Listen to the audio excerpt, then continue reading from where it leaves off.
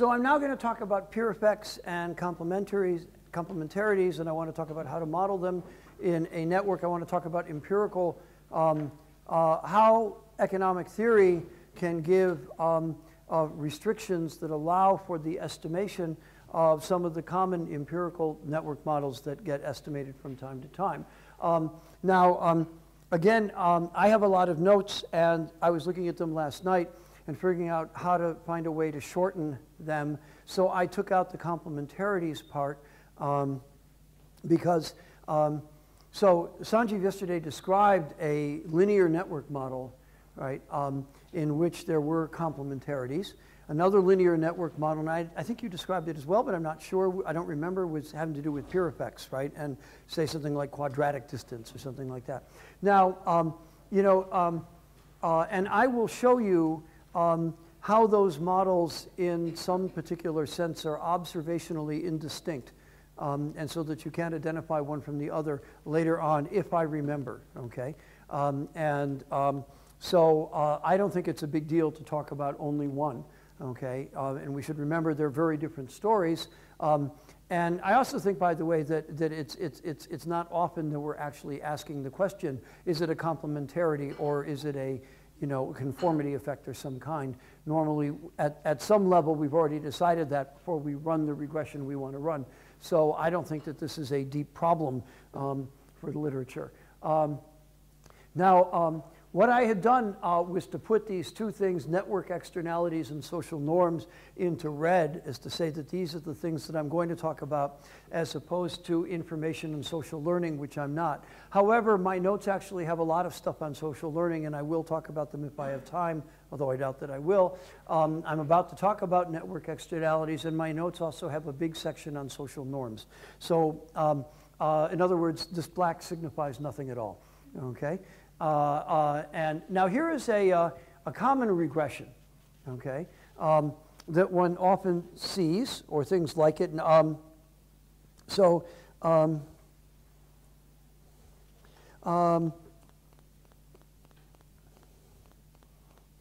me back up and say one thing first. If we think about these three categories here, it's good to understand that all three of these things can be going on in any particular social interaction at the same time, okay? And I think we tend to say, well, this is a complementarity story, this is a peer effect story, this is social learning, all of these things. So let me give you an example. So suppose that I want to learn, so I want to study, and this will be my canonical story for this section of the lecture, I want to study education, okay? And I want to study educational outcomes in a classroom. Well, one story is that students actually learn from their classmates, okay? And consequently, if I have a classmate who exerts extra effort, right, then that classmate learns stuff, and of course I then learn from my interaction with him, right? And so that's a positive externality. Those who work hard through this, just because maybe we study together or something like that, it creates a positive externality. Our friends do better as well. What kind of effect is that? Is that a peer effect? Is it a social norm? Is it a complementarity effect? Is it a peer effect? Social conformity? What do you think? Wow, I've asked a question, no one knows the answer. So let me say that again, right? Pardon? Peer effect. Well, all right, so I wanted to, so by saying, let me say, is it conformity, or which is the usual way we model peer effects, is it conformity, or is it a complementarity in production, or a complementarity in effort, or something else? So again, the story is that I study with my friend. My friend has put in extra effort last night, really knows this material well, and therefore this helps me when we study together. What do you think? Well, I want to know which that story is. I can write down a model that encompasses them all, but the story I told, I think, is only one. Right? I mean, so a peer effect would be that I am studying because it's my friend, and therefore I'm hanging out with him. But that's not what I told in the story, right? The story that I told was that I am actually benefiting from my friend's effort, right? So that is exactly a complementarity, right? On the other hand, it could well be, and this is where I think what you're thinking, is that, well, why am I studying? I'm studying because my friend is studying, you know, and therefore this, you know, and I feel the pressure to do what my friend does. This is clearly a conformity effect, right? By the way, complementarities could be negative. Suppose that I'm in a classroom with a very disruptive student, okay? And that disruptive student takes up a lot of teachers' time, right? Because it takes up a lot of teachers' time, teachers spending less time teaching all the rest of us, right? And therefore, because of the disruptive student, right, my work, you know, my outcome falls, right? So that's a negative complementarity, okay? So now we've got two complementarities. We have one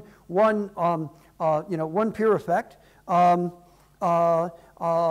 thing is it's not just hanging out with my friends, but it could be that I feel pressure, right, to actually perform as well as my friends perform, right? So there's a national exam in chemistry when I was in high school, right, in the United States, and I took this national exam, and I was sitting with a bunch of friends, and everyone was talking about what they got on the exam, and there were these people, and they'd all gotten the top score, right, on the exam, right? They got 800 on the exam. And in those days, the exams were graded in a much finer way than they're graded now. And I was embarrassed to announce my score, which was only a 798 out of 800, right? Because a pencil went awry, right? This is a peer effect. This is right. This is horrible, right? So these are peer effects, right? Another social. What about another? I can go on and on with this, and I can spin social norm stories as well about falling in with a bad crowd. I mean, the distinction between peer effects and social norm effects is in some sense arbitrary. I think there are some things that are kind of, because how are social norms enforced? Well, social norms are often, you might think about peer effects as a production model for social norms, right? There are a lot of ways in which social norms actually get enforced, get displayed, and one of these is through peer pressure, right? So these distinctions are kind of complicated. So I want to talk anyways about a regression that we often see. So omega I here is a choice variable, so let's let this be effort. How hard you study. And we've got a vector of individual correlates. By the way, I'm going to presume that all these vectors are in fact one-dimensional because it's easier to talk about. Okay, so I'm going to assume that there's a correlate, might be family income or something like that. My effort also depends upon the group average of this individual correlate. Maybe so mean wealth of the class or mean income of my classmates. There's going to be other group effects in this classroom, like the quality of the teacher. That's going to be YG, okay? And then finally, there's going to be some unobserved individual effect that is pushing me. So the first person I know of who actually, I now know of someone who did this earlier. I used to say that the first person I know of who ran a regression like this was Linda Datcher in 1982. She has a paper called Effects of Community and Family Background on Achievement in the Review of Economics and Statistics. But in fact, I came across an earlier regression like this that was done back in the late 1970s, but I can no longer remember who did it. Okay, so we'll have to let that go. Now, this model has a name. This is called the linear in means model, right? Because for reasons that will become apparent soon. And this is kind of the most common, an exemplar from the most common class of models that are estimated in the empirical social interactions literature. In particular, labor economists have run lots of regressions like this. And what I want to do is I want to take this model and I want to unpack it. I want to reverse engineer it, okay? And in particular, the issue is one of the issues we want to answer is, well, how do we know if a peer effect is present, okay? And what Linda Datcher did when she ran this regression was to say, well, let's look at pi 2. If pi 2 is non-zero, that's evidence for a peer effect, okay? Now, from what I've said already, you can guess that's evidence of some kind of externality, but whether it's a peer effect or something else can't be really determined from this, right? And so that's why we want to unpack this model a little more. We can't fault her. It was 1982. Okay. So I'm now going to construct, I'm going to reverse engineer this model a little bit. And the reverse engineering I'm going to do is just copied out of a paper written by Chuck Mansky in the Review of Economics and Studies, I believe. Review of Economic Studies, 1995, called The Reflection Problem. And here it is. So here we have, in a sense, an equilibrium model for the class, right? The equilibrium model for the class says that the following. It says that the outcome or the effort, the choice variable, is linear, and it depends upon my individual correlate. It also depends upon these group correlates. So this is the direct effect or contextual effect that I was talking about earlier, that wealthy parents maybe contribute more in the way of public goods to the classroom. That's what delta's picking up. It also depends upon my estimate of what everybody else is doing. Okay, that's the peer effect. Okay, and then we've got a, your usual random term at the end. And now we have another behavioral equation. So this is a behavioral equation, okay? We've got another behavioral equation that sort of, it's an accounting equation really, right? That simply says is that the group average, or the group variable here is simply the average of the individual correlates, fine, okay? And then we have the equilibrium condition that says that my expectations are in fact correct, right? That my estimation or my belief about group average behavior is in fact equal to the expectation of the average of what everybody in the group is choosing. So that's an equilibrium condition, right? So this is really an equilibrium. It is not, by the way, a game theoretic model, right? You don't see any maximization going on, right? But this is an equilibrium model, right? Nonetheless, okay? Now, if you write down the reduced form of this model, here's what you get, right? And the point is that what I really want to do is, if I want to talk about the presence of a peer effect, the question I want to ask is, can gamma be identified? And in the reduced form, gamma clearly cannot be identified. There's no way of backing out gamma. Is that clear? Right. So this is what Mansky refers to as the reflection problem, right? So he wrote this paper in 1990. Could you say a few more words on why it's obvious you can't back out gamma? It's easy to say what the effect of that has been, but all right. So what I can say is that what's really going on, of course, and I hope this is what you're hinting at, but you should jump in if I do a bad job here, right? So what's going on here, right, is that how does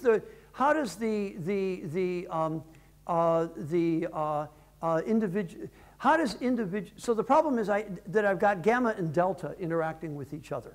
Okay, why are gamma and delta interacting with, and the beta is playing a role here, but it's really gamma delta. What's the problem, right? In fact, I can identify beta. Beta is not the problem, right? But what's the problem here? The problem is that individual J's family income has two effects on me, right? It has an effect directly through the public good, okay, and it has an effect indirectly through raising my estimate, right, of how individual J is going to perform, and therefore the standard that I have to achieve, right? So it's going to have this indirect effect through, is it there? Is it gone? Oh, there it is. Through mu y. So there's the direct effect, which Mansky refers to as the contextual effect, and then xj also works indirectly through the peer effect, through its direct effect on person j, that then through its own effect on person j, thus the beta, which then has a peer effect on me. Okay, and I can't untangle those, and that's the source of the identification problem. Does that help? Okay, yes.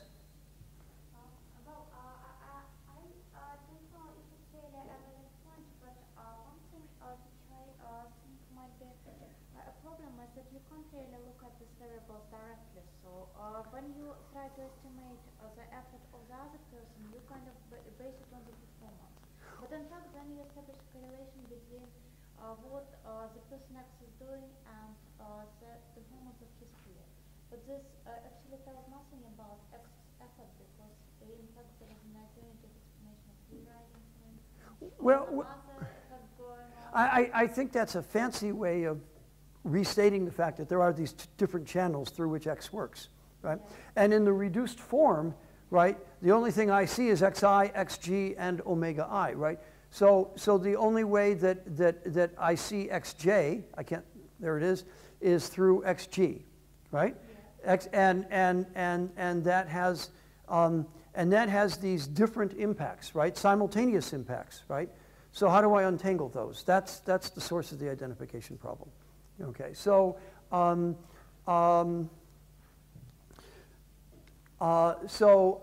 if we think about this, right? This is here's actually the system that I want to. So here's a generalization of the model. I want to move to a generalization of the model, and the generalization of the model looks like this.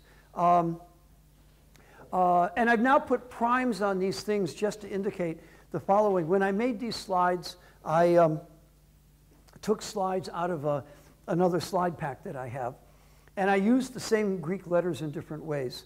And I didn't want to, I was running out of Greek letters that I knew, okay? So I'm using these primes just to say that hold to these only for a minute, and then we're going to forget about them. But here's an example of a general linear network model, okay? So what is the idea here?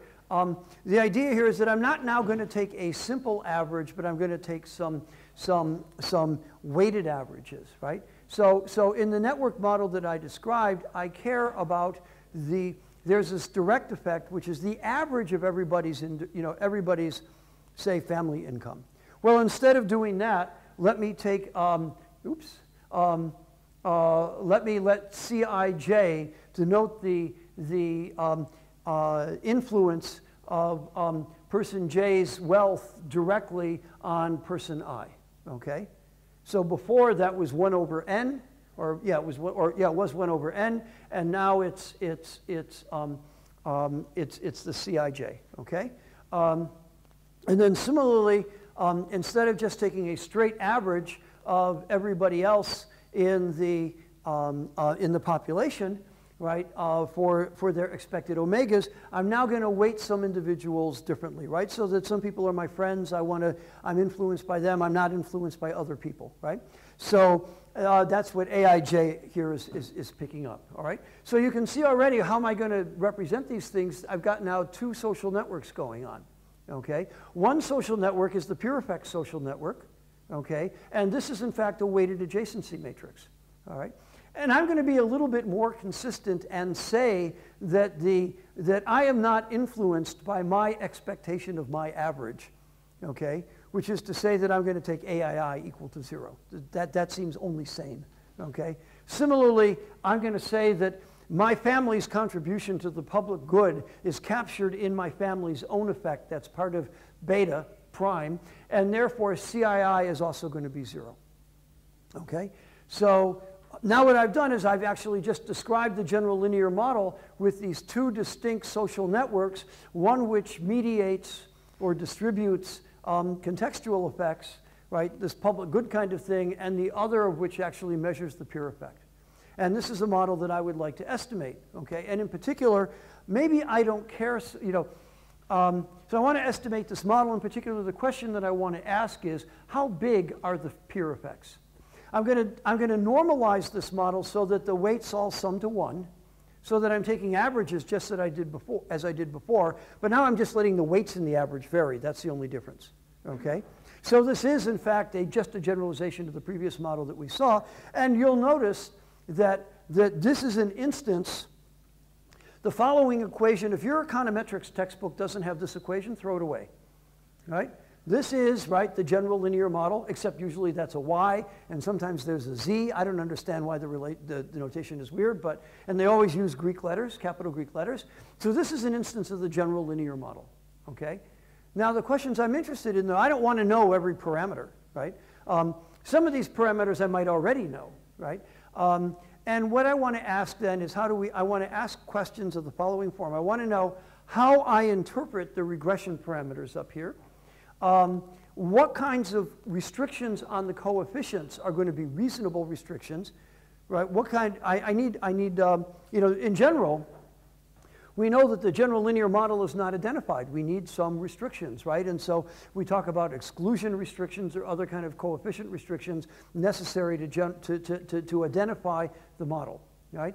So what kind of restrictions on the coefficients are reasonable, and do they in fact lead to identification of what I want to know, okay? Now, in particular, what I want to know is, are pure effects present, and what is their magnitude? And I would also like to know about how big are pure effects relative to contextual effects. So these are the things that I'm after. Now, in order to answer these questions, basically, I need a theoretical foundation of some kind. Okay, so let me actually quickly describe a model that does this. Here's a model that does this. What I'm going to do is I'm going to build an incomplete information game. And it's a quadratic incomplete information game. And I'm going to assume that every individual is described by a type vector that has two components. One component is the observable, what I'll call the public type or the observable type. This is, for example, family income. Okay? The other component is some private type, right? Something that I don't see, maybe an individual's kind of willingness to make some effort. Okay? So the point is that xi is publicly observable to everybody playing the game and to the econometrician. Okay? And zi is observable only to person I. Okay? So this is an incomplete information game. I am sure that all of you have had a game theory course, right? Everyone here is reasonably advanced as a graduate student, right? So I can talk about the Harsanyi prior and no one is going to faint. There's a Harsanyi prior, okay? That's the end of the Harsanyi prior.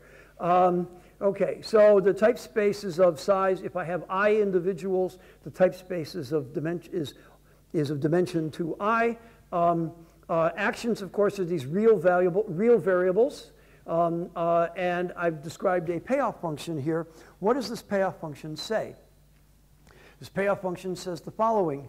I have a private cost to my own action, right, which is theta I omega I minus 1/2 omega I squared. So the point is that my marginal cost, my marginal private cost of taking an action is linear in omega I. It's decreasing, has slope -1, and the intercept is the x-intercept, right? On the axis there is at theta I, right?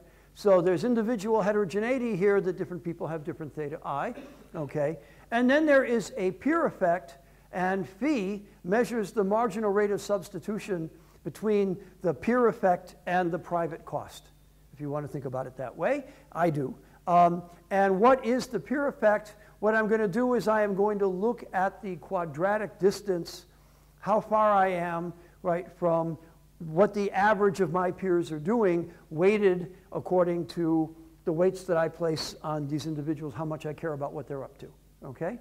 All right, is this clear? This is a pretty simple model. So this is a game which I have had my undergraduates solve in my undergraduate game theory class. It's not hard. And one nice thing is that it has a unique equilibrium, by the way. So that's really easy to show. The other thing, actually, that turns out to be the case is depending upon what you assume about Z, you can get into some very interesting airy-fairy game theory discussions about common knowledge and higher order beliefs and all of that, which I won't talk about. But I have to say it just really excited me because, you know, I'm a guy who likes that. And now what I'm going to do furthermore is I want to unpack this thing theta I. Okay, I want to talk about this marginal cost, and I'm going to relate it to all these things we had before. In particular, theta I is going to be a linear combination of my own effect, which is here, this contextual effect, this is what we had before, and then also my idiosyncratic private type. That should be a Zi. Okay. All right, and so this is all stuff that we've talked about. So this is the model, okay? And now one does the usual machinations, find the equilibrium, and it turned out that the equilibrium can be, one can actually solve directly for the equilibrium, and so what the game theoretic model delivers, right, is a function for every individual that says what omega that person is going to choose as a function of, right, their own public type, everybody else's public type, and their own private type, okay? So it actually gives you the reduced form, okay? That's what the strategy of the game is, right? What is the strategy for an incomplete information game? It maps types into actions for each people, for each person, each people, each person, okay? That's what it does. And that looks a lot, that is what we often call the reduced form. But if you think about the structural equations as being what theory delivers, well, what theory delivers is omega as a function of x and z, okay? But I'm going to rewrite it this way here. So you can actually, as long as we, by the way, I forgot to say that we're going to assume, what we're doing here is we want pure, we're not looking for negative pure effects, right? So I'm going to assume that phi, back in this utility function here, is either 0 or positive, that this is a non-negative parameter, right? And so the magnitude, when phi is 0, I'm not influenced by anybody. The greater phi, the more I'm influenced by other people, okay? And this matrix, I minus phi divided by 1 plus phi times a, this is an invertible matrix, okay? And consequently, you can solve for omega as a function of x. This is the vector of omegas as a function of all of the x's, right? And that is the, and that in fact is the equilibrium strategy when you do that for everybody, the equilibrium strategy profile. So notice again that we're back, we have an equation that looks like the general linear equation. So now I want to, so what constraints on the general linear equation that we have here, what constraints does theory deliver? Okay. Well, what this says, so remember the constraints in the model are that all the AII, all the CII have to be equal to 0. The row sums of the A matrix and the row sums of the C matrix all have to equal 1, and a constraint that I forgot to write down, that phi has to be non-negative. Okay? That's what theory delivers. Okay? Now, how does that translate into constraints on the econometric model?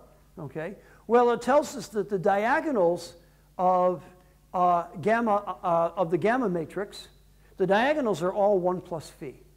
Okay? It tells us that the sum, the row sum of everything but the, actually what it tells us is that the row sum of the gamma matrix is 1. Okay?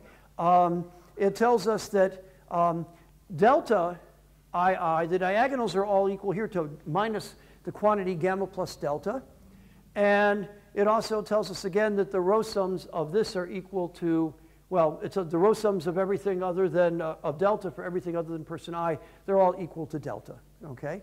Now, one final thing I should say is that if you look at the reduced form, gamma plus delta is identified by the reduced form. If you run the regression of omega against x, that identifies gamma plus delta, right? And so I already know all these diagonal entries. I know what they are, okay, by running that regression. So the identification question comes down to saying, given these constraints, right, can I in fact now identify the parameters of the utility function, okay? Now, all right. So first off, I'll say a couple of things. A lot of social network stuff is done by assuming, right, that people know the C matrix and the A matrix. So for example, in the linear and means model, right, we know that everything is equal to 1 over n or 1 over n minus 1, okay? We assume these things at the outset. Now, it seems to me that this is a real big problem, right, for doing empirical social network research, because how do you ever observe the network, okay? So whenever we talk about observing the network, immediately everybody jumps to ad health, right? Because it's one of the few data sets out there that does this, right? And then, you know, what did ad health do? They asked you to list, was it 5 or 7 friends? Something like this? It was 5. 5, right? Yes, 5 of each gender, right? And I'm gonna make the point in just a moment that this was exactly the wrong question to ask.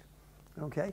Now let me tell you why it was exactly, this is going to be obvious, the minute I say it, it's going to be obvious to all of you. When you want to identify a linear equation system, what kind of constraints what kind of conditions do you look for? You've all had econometrics. What did you learn in econometrics about identifying linear systems? You look for zeros, right? You look for exclusion restrictions, right? Exclusion restrictions are who's not your friend. That's what you want to know. You wanted to ask these kids, who in this high school do you not know? That's the right question to ask. That helps for identification, right? What they did was to say, tell me some of the coefficients in the A matrix that are not zero. But knowing something is not zero is not particularly helpful. What's helpful is knowing what is zero, right? So they blew it. Sociologists, what'd you expect, right? Okay. I'm really serious, right? That for what we want to do, right? If you want to trace out the network, if all you want to do is trace out the network, which is, by the way, largely what sociologists are interested in, if you actually want to look at the social relations and plot them out, then asking who are you friends with, right? That's the right question to ask. If you actually want to study action on the network, knowing who you are not influenced by is much more important than knowing who you are influenced by, because it gives you exclusion restrictions. Okay, does this make sense? Right, okay. So when you are out there designing a study someday, right, millions of dollars at your disposal, remember what I said, okay, please, okay. So in any event, okay, so let me continue on with my complaint. My complaint is that I'm not going to take a question for a little bit, okay? My complaint is that very often I know very little about A. And for that matter, I might be willing to assume something about C. I mean, I like this public good model that just says that anything that hits the classroom, hits all of us. But there are other circumstances where I don't even know C, okay? By the way, most studies actually assume that A and C are the same thing. Now, I think that that's actually a little bit crazy when you think that in the context of a classroom, you say that someone's parents give something to the classroom, and it only has an impact on me if that kid is a friend of mine. Now, in the linear and means model, this doesn't matter because you're assuming straight averages for everything, right? But no one thinks that everybody is equally friendly with every other kid in the high school, right? That doesn't happen, right? So that's kind of a silly model, right? But on the other hand, why did we do the linear and means model? Basically because we didn't know what else to do. You had to do something, right? And you had to make some kind of assumptions. So what I want to do now is I want to ask the question, well, how far can I go if I don't know anything at all about the network? Well, if I don't know anything at all about the network, I have to say that I'm sunk, okay? If all I know is this, okay, I really can't go very far. So the question is, what more do I need to know, right, in order to be able to start identifying the utility parameters in the model, okay? Well, so the obvious thing you should do, you've all had econometrics, you say, okay, what does the order condition say? Right, it's a general linear system, the order condition applies. What does the rank condition say? All right, well, the order condition says the following. It says, and this is now a necessary condition for identification. What it says is that if the number of people who I am not linked to, and by the way, in this statement I'm going to double count people, okay? Look at the number of people who I am not connected to through the peer effect. Look at the number of people that I am not connected to, okay, through the contextual effect. If that sum is at least n minus 1, okay, then I have satisfied a necessary condition, okay, for identification. All right? Furthermore, now what I've gone too fast. What I want to say is that I should go back and say that in order to identify, I want the utility parameters, okay? If I want the utility parameters, I can get, as you can see by looking at the bottom thing, the bottom set of restrictions, I can get everything off of all the utility parameters just by identifying one equation, okay? So I'm going to ask the classic identification question. How do I identify one equation in the general linear model? All right? And the answer to that turns out to be this condition. Let's suppose that I want to identify the equation for person number 1, okay? If, in fact, the number of people that he is not connected to in one matrix, in one network or the other, double counting people. So if you're not connected to me in any way, it counts twice, okay? Then, in fact, if there's at least n minus 1 people that I'm not connected to, then that's a necessary sufficient condition for identification. Furthermore, right, it turns out that generically among social matrices for which the order condition is satisfied, the rank condition is satisfied as well. And therefore, for the generic social matrix, A and C, pair A and C, this model will be identified. It's a little slightly, if you read the theorem here, it's slightly trickier than that, but not terribly tricky, okay? The set of weird matrices will depend upon gamma and delta, but if I can actually identify two equations, then in fact the set of weird matrices will be lower dimensional still and not depend upon gamma and delta at all, and then one can actually push on. Right? So what I find interesting about, you know, I have spent some time writing a number of papers with Stephen Durloff about social interaction models and how to estimate them. And we've done all these fancy things and talked about, and it turns out there are conditions under which you can actually identify, if you know the contextual effects matrix, you can identify the peer effects relationships, which is a little bit surprising. All kinds of things, you know, and we did all this fancy stuff in order to prove it, but what's really interesting is that if you go back to classical econometrics, like what you learned, you know, in your first year class, it actually gives a very interesting answer to this question. Now, what this says basically is that if you imagine that you have a large school with several classrooms, right? If you have a large school with several classrooms, this says that you're going to be able to identify the utility parameters. All right? If you think, for example, that classroom effects that contextual effects are constrained to classrooms, and if the social networks are not too dense, right? If the peer effects network is not too dense, then the identification condition will be met. Okay. Now it turns out that this is really overkill. The rank condition is said to be necessary and sufficient for identifying equations, right? But if you go back and look at here, you can see that I don't actually need to identify a whole equation in order to get at the utility parameters.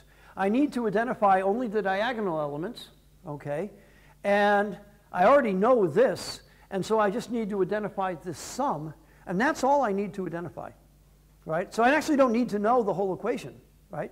I only need to know parts of the whole equation. Furthermore, the only thing I've taken advantage of here are the constraints in the equations that I'm estimating. But you'll notice that we also have these other conditions that all these diagonal terms have to be equal. So we have all these cross-equation parameter restrictions. Okay? Here we have more cross-equation parameter restrictions. Okay? Again, there's a lot of stuff that I've actually left on the table here, right? And it turns out that you know, so this is an interesting research question because I have scoured the econometrics literature, and what one can find about identification in the linear model when you have cross-equation restrictions is a bit sparse. There's not that much, right? But I think that there's easy stuff left to do here. So I think, in fact, one can get identification under much weaker conditions even than what I've described so far. If you actually know the social matrices, okay, so the typical model assumes that the peer effects and contextual effects matrices are the same.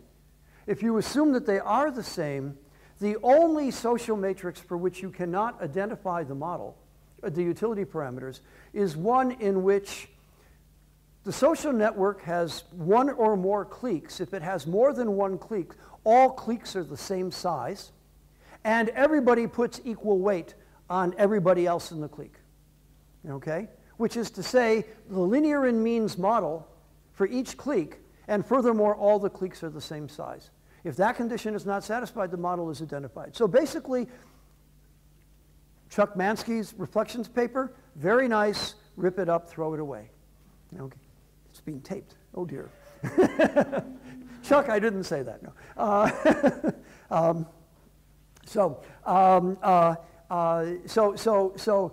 Mansky's paper, in fact, was very important because, interestingly enough, people had been estimating this model since the late 70s or early 80s, but it wasn't until 95 when anybody came along and said, hey, are these parameters identified? right? In fact, it wasn't until 85 that until 95, that anybody even wrote down a rudimentary structural model within which one could ask the identification question, okay?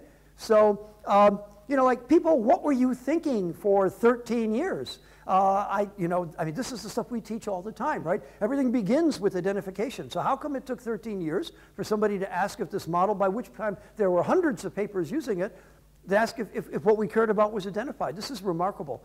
And so anyway, so Chuck's paper was very important, and but it turns out that the answer that he provided us was very specific to the particular version of the model that he wrote down. All right, other ways of doing this, okay? You know, what I did here was basically to assume that it's sums that matter. I care about the average, right? Well, there's many other ways in which you might think that pure effects can actually work. So here's a bunch of examples. These come actually from a paper written by Carolyn Hawksby, who writes a lot on the economics of education. And these names, I think, are her names. The bad apple, right? This is a complementarity story where the worst student does enormous harm. The shining light model has a single student with sterling outcomes, and this is her language too, can inspire all others to raise their level of achievement. Invidious comparison, outcomes are harmed by, you know, if you're doing well, you know, wow, I just kind of quit, you know, and so I don't do so well. The boutique is boutique, what can you say, okay? So these are all different models of social interaction. And if you want to study them, right, you could take any one of them and go through the same identification exercise that I just went through. Now the model that, and furthermore, to identify among them, of course, you have to do this multiple times. The model that, the reason why you want to have a structural model, you know, to start with a theoretical model, is not just so that you can get restrictions for identification, but it's so that you can actually ask questions about the model, right? So suppose, for example, that I give everybody in the classroom a grant of a certain amount of money, okay? What happens to educational outcomes, right? Or what happens if I provide a little bit of more of the public good? What happens to outcomes, right? Well, I actually need a model to actually compute if I want to ask the welfare question for policy, right, then I need a model that has utility functions running around in it in order to do that, right? Okay? So I don't see how you get policy conclusions out of a model, because it's not sufficient to say that omega goes up, because after all, it's possible for people to over-invest in omega as well, right? There is a cost, right?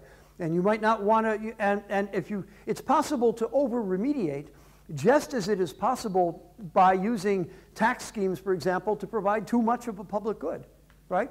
So there's a deep question here. Now, the interesting thing to do, which I haven't done, and which I would, you know, I plan on doing at some point, but I hope one of you sends me a paper on the topic before I do it, is to say, well, suppose that I don't know the network. If I don't know the network, right, then I actually can't know what the welfare effects are, even if I can estimate the utility parameters. But suppose that I have estimated the utility parameters. I can certainly get bounds, right, on the welfare effects. I can think about, well, what's the worst network for a good welfare outcome? What's the best network for a good welfare outcome, right? I can, and so I could actually compute, I could do some kind of welfare economic partial identification, right? I might be able to say, well, even in the worst case, there's a welfare improvement, right? Or to say something about the range of possible welfare increases. So this, I think, is a very interesting line of research, which I also don't think it's very hard, because it's just all quadratic forms. Yes? And if you know the utility function, would you be able to back out the network? Well, actually, with a little bit more information, so the information that I assumed that you had here, right, was that you actually knew, you don't know the network itself, but you know where the zeros are. So you know, I know that there's a bunch of zeros, but if you and I are, you know, but if you two are friends, I don't know how much that influences. But if you're not friends, and I don't have to know, by the way, all the zeros. I only need to know some of the zeros. All right. So now, if I actually knew the pure effects, if I knew the contextual effects matrix, it actually turns out that I can, in general, identify the pure effects matrix. Okay. And that, of course, would actually be a that would actually then pin down all the welfare stuff, right? So I haven't done any of those things yet, but as I say, I think they're pretty easy, and I think it's important, right? Because at the end of the day, the only reason why we want to do this, right, is for policy recommendations. We want to know how to intervene, and if you can do this exercise, right, this gets around the problem of endogeneity of the network, right? Because suppose the network reconfigures itself, right? And then, you know, at the end of the day, right, what if I imagine that the network is reconfiguring itself, at the end of the day, right, my actions have to be in equilibrium given the network choices, you know, given the network that's in place, right? So again, if I have these bounds, right, those bounds work even in the presence of network endogeneity. So there's a very interesting research topic. Now, I think that I'm just about out of time. And this is carefully planned so that I don't have to actually talk about diffusion. I have a lot of game theory, right? This social capital stuff is not so interesting. I have a lot of game theory here. There's the bonus. There it is, the centrality. Okay. Someone said, am I going to talk about it? There it is. Okay. There it goes. Now it's gone. I really wanted to talk about Bayesian learning on networks because, after all, the world expert on Bayesian learning on networks was sitting right here. Sanjeev and his classmate Venki Bala wrote this lovely paper, which appears in the Review of Economic Studies, and I encourage you all to take a look at it, since I'm not going to talk about it. Common knowledge rears its ugly head. Okay, and I was going to talk again about diffusion and diffusion. So let me say one thing about that, and then I will stop. So the model that is in the literature and has been in the literature since I think the mid-90s goes something like this. Imagine that you have a network and that people are playing some kind of coordination game on the network, right? And you might think about this as this same story, by the way, works for things like technology diffusion and stuff like that, but let me stick with the coordination game. So here's a very simple story, okay? I have to choose an action, either A or B. Now I choose this action, and I've got all these neighbors on the network, okay?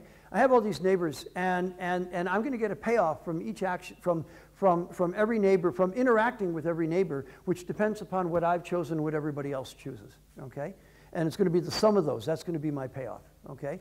Now, the question I want to ask is, let's suppose that as you know is often the case in coordination games, there'll be two pure strategy equilibria, and one might be very good and the other one might be less good, right? And then there's a mixed equilibrium, which really stinks, but we don't have to worry about that, okay? So maybe we're going to start in this situation where everybody is doing, right, the less good thing, okay? And now the question we want to ask is, if we seed some of the good behavior somewhere on the network in some way, will it spread, okay? And I planned on talking about that a little bit if there was time, but I knew there wouldn't be time. Very strategic. The history of that, and I think it's a very important problem. So the history of that problem is the following. I wrote a paper on that, which I published in Games and Economic Behavior in 1995 on lattices. So the network is a lattice. Then I thought to myself, well, how could you do this in a general graph? And I have no idea, okay? So I put the problem down, and then Steve Morris comes along, and he writes a paper, which is in the Review of Economic Studies, which does it on general graphs. And the paper is really long, and there's this very complicated proof and all that, and it's a really lovely paper, okay? Years go by, and then John Kleinberg thinks about this problem while he's writing this textbook with David Easley. And he reduces the whole thing to a half-paragraph proof, okay? That's what it's like working with John Kleinberg. It's like routinely feeling stupid. And so I think this is a very important problem. The discussion of this problem in their textbook is lovely, okay? And by the way, it's very interesting. I mean, for those of you who are nascent historians of science, you're all too young for this, but if you are, it's interesting to see the arc of this particular topic, okay? And how it went from simple but silly to complex and powerful to simple and powerful, okay? And it's nice to watch. And So in any event, I want to encourage you to read that. And I should say that I actually, instead of rethinking this problem from new, even though I published on it, I just said, well, gee, what's in the textbook, right? And that's where I got my notes from. So you should just read that. And beyond that, I don't really, there's a lot more I could talk about, but I stand between you and punting, okay? And I wouldn't want to do that, so thank you very much.